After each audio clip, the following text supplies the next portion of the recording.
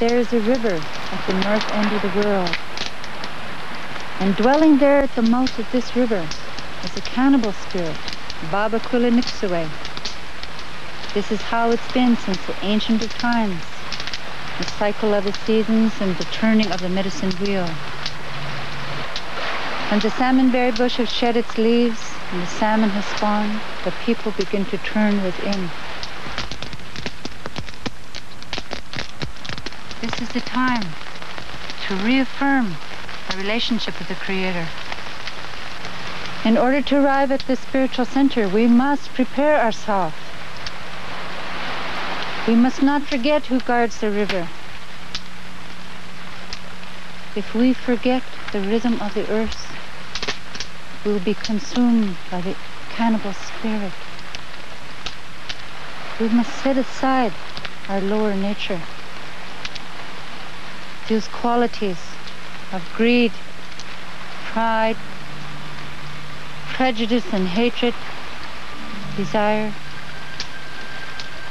Only then can we tame the cannibal bird and reach a higher place of knowledge. We do this to bring harmony and balance for ourselves and for the world around us.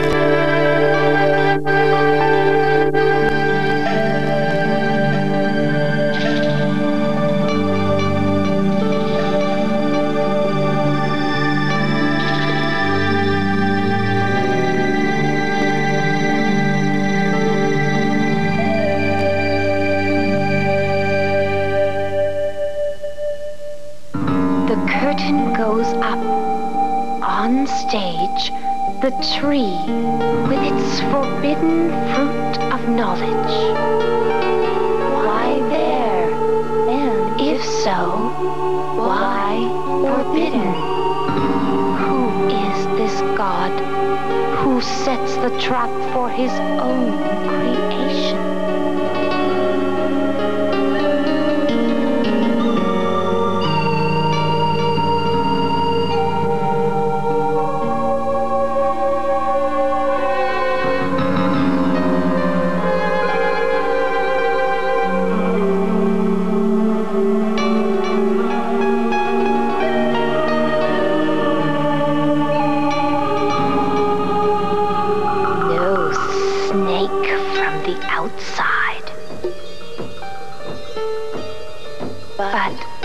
Devouring will to know, bursting from within, cannibal bird, pounding on the mind. Temptation to find out the innermost secrets of God.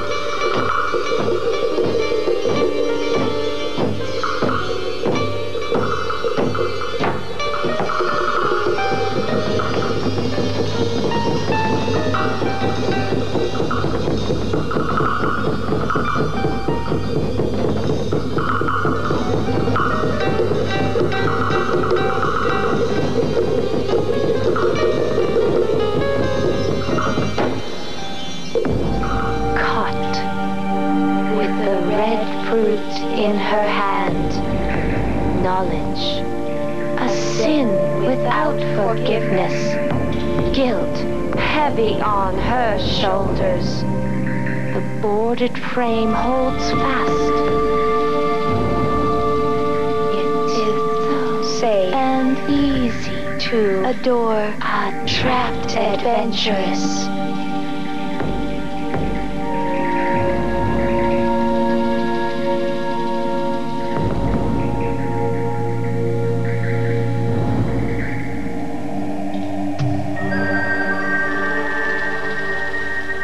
If not for Eve, we would still be frolicking among the flowers in Paradise Lost. Damned be her curiosity. Let's not forget her fall from grace.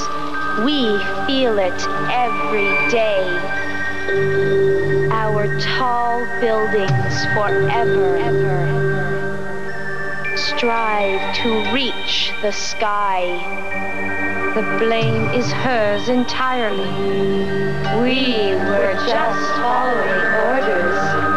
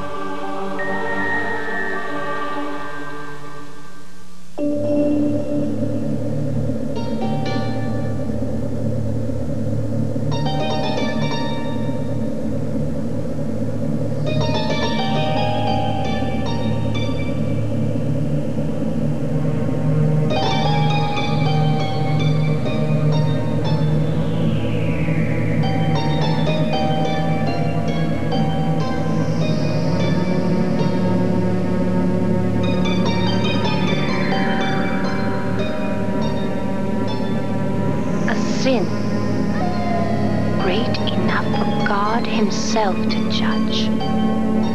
Prelude to the witch's hunt to come. Eve stands prisoner behind rigid bars. The softness of life-giving womb is cursed now, a painful duty, and not the joy of life created.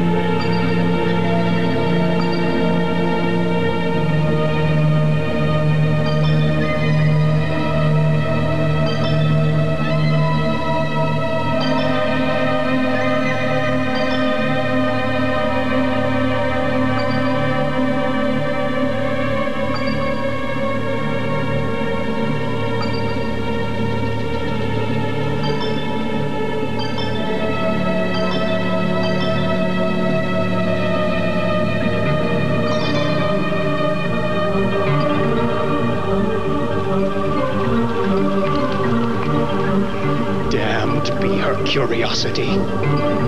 We, of the highest court of men, made in God's image, hereby decree that Eve should be forever haunted by her sin.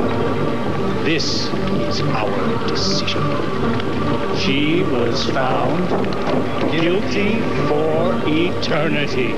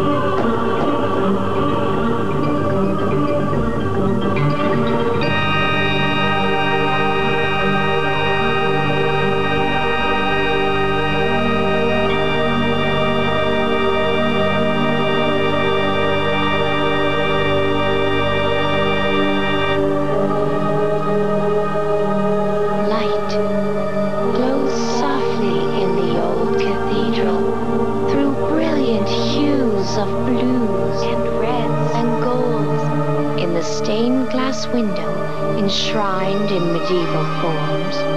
Official policy. Woman, like a faithful dog at her master's feet, is sentenced forever to love and obey. To love and obey.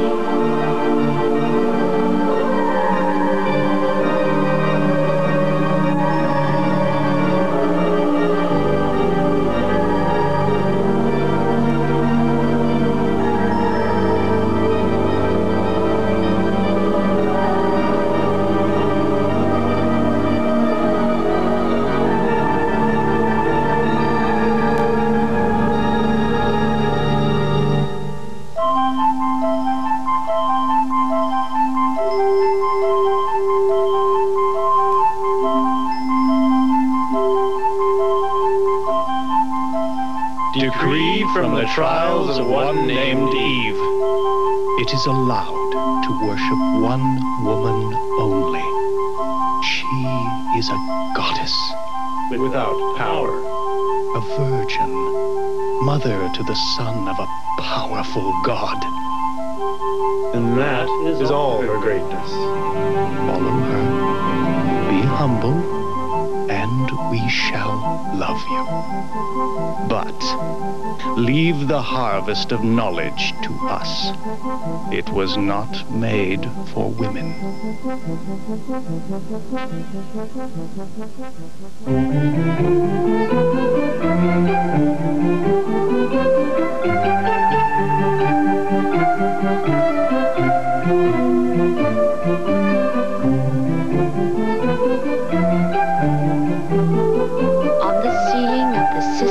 Chapel, bodies are superbly writhing and twisting.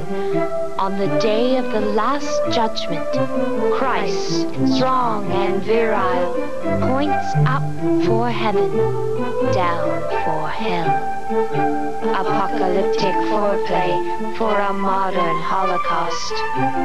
Behind him, demurely sitting on a smaller cloud, his mother, basking in his glory.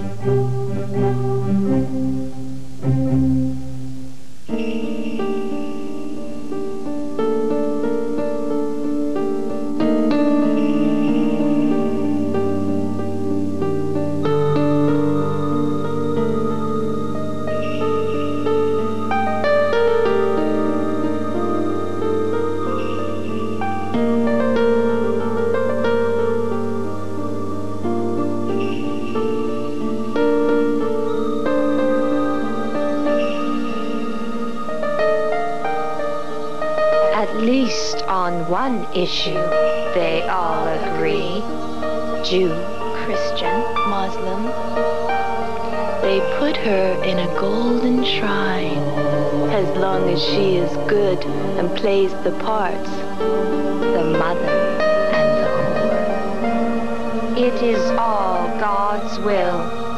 The sweet taste of the apple has been reserved for him who writes the laws.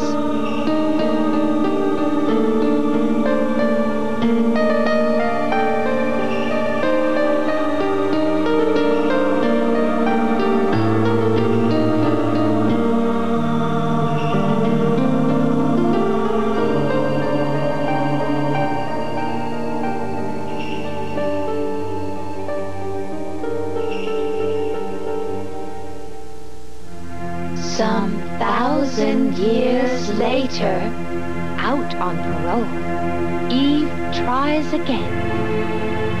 In Adam's hand, the apple has been turning sour. The tree has borne destruction, guns, bombs, missiles, guilt heavy on his shoulders. Too much for only half the human race to handle.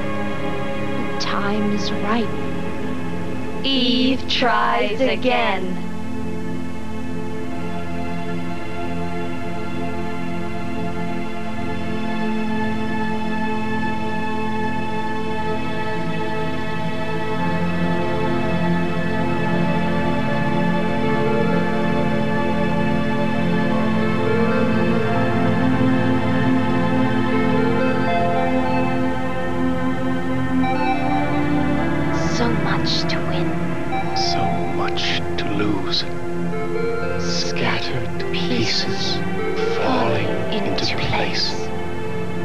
two halves of one whole.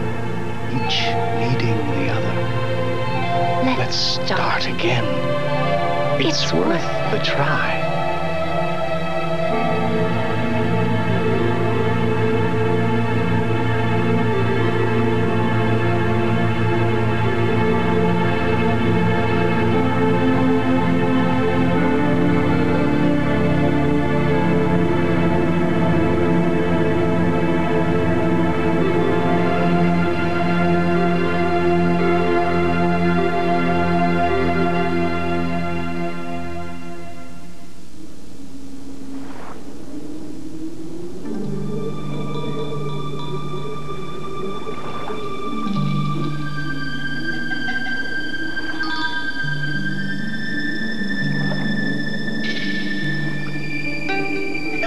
It is the dawn of a new day. The salmonberry bush have shed its leaves, and the salmon have spawned. Now is the time for all of humanity to turn within and reaffirm our relationship with the Creator. In order to arrive at the spiritual center, we must prepare ourselves and not forget who guards the river. We must not forget the rhythm of the earth. We will prepare ourselves and put away our lower natures in qualities of pride, greed, prejudice, hatred, desire. Together we will tame the cannibal spirit and reach a higher place of knowledge. We will do all of this to bring harmony and balance to ourselves and to the world around us.